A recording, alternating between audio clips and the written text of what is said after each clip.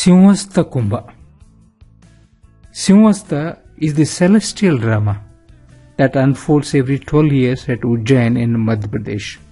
It finds a mention in the Hindu mythological tale of churning the cosmic ocean by the gods and the demons.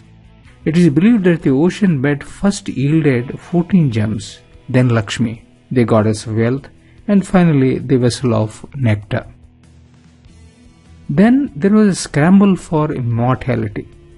The demons were chasing the gods across the skies, and few drops of nectar spilled from the vessel and fell at 4 places, that is Haridwar, Nasik, Prayag and Ujjain.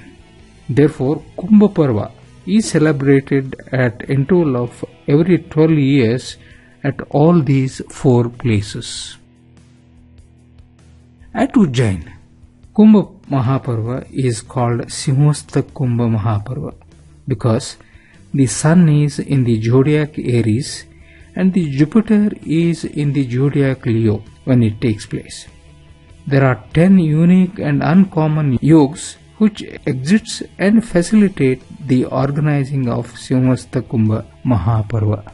The specific feature of Kumbha or Simhastha is its association with the Leo, thus it is famous as the Simhastha Parva.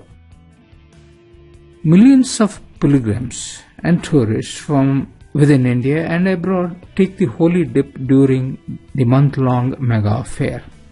Procession of seers and sages from the various sects proceed to take the holy dip in Kshipra with their holy nishans or the sartorial banners on specific ceremonial and ritual bath days.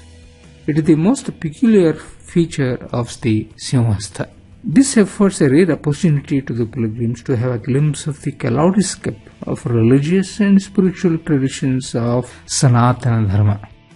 The seers and sages, attired in their prescribed customs, take part in the procession. The Naga sadhus are a special draw on the occasion. All of them follow in letter and spirit all the rituals and the traditions of their respective sects prescribed thousands of years ago. The city of Ujjain reverberates with the chanting of mantras and hymn singings the glory of Sri Mahakaleshwara. The devotees and pilgrims lined up on either side of the shower flower petals on the procession. This way they pay their respects to the saints and the sages. It is said this is indeed a sight for the gods to see. The spectators feel as if the time machine has gone millions of years back. Another unique thing about the procession is that many seers and sages taking part in it come out of their places of penance only on this occasion. Entire city seems to be drenched in supreme bliss. All the mundane differences and diversities of various religions and cultures disappear during the festival. There is a sea of humanity surging like one organic whole, and it is driven by the common desire to be one with the divine. They present a scene when they themselves become divine, and anybody who joins them become one with the divine. They get unified in one existence, the ultimate.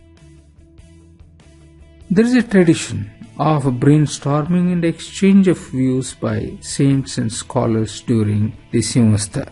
It is on a contemporary world issues. It has existed for ages in the context of Simhastha.